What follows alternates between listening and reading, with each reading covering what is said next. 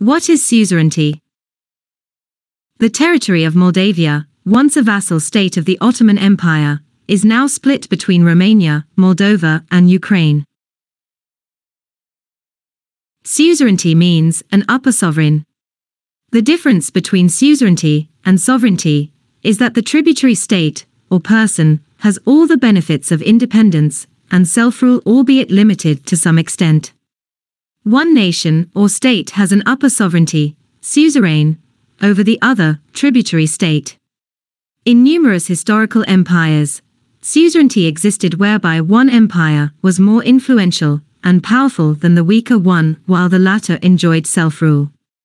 However, today's international laws do not explicitly reconcile with the idea of suzerainty, since a state can only be sovereign or not sovereign.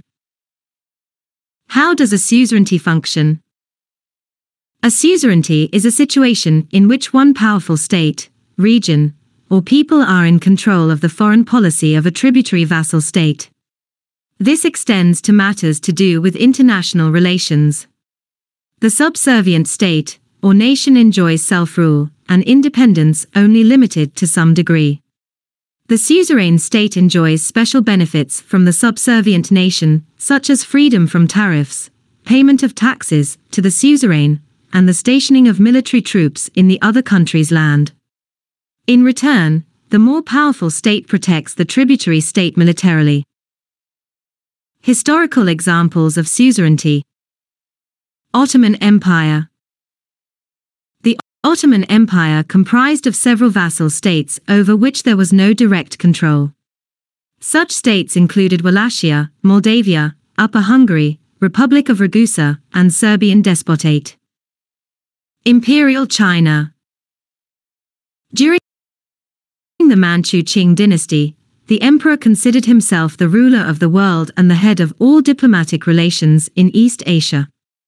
Political power was distributed uniformly across all entities, with centralized authority from the Emperor of China. The empire would trade with tributary states, based on the theory of tributary relations. The emperor acquired commodities from the tributary states, with the idea that he would reward the states with gifts, or another form of kindness of equal value. Ancient Israel and Near East. During the monarchical periods of ancient Israel, covenants and treaties were made between Israel and Near East nations. Egyptians, Hittites, and Assyrians formed the tributary states of Israel's tribal kingdoms between 1200 to 600 BCE. Modern suzerains. Today, suzerainty is de facto as opposed to de jure. De facto means that it is the practical situation on the ground, the reality of the moment.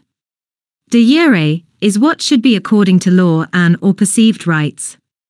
Examples of suzerains today include the US over Puerto Rico, Micronesia, and Tonga. Denmark over Greenland.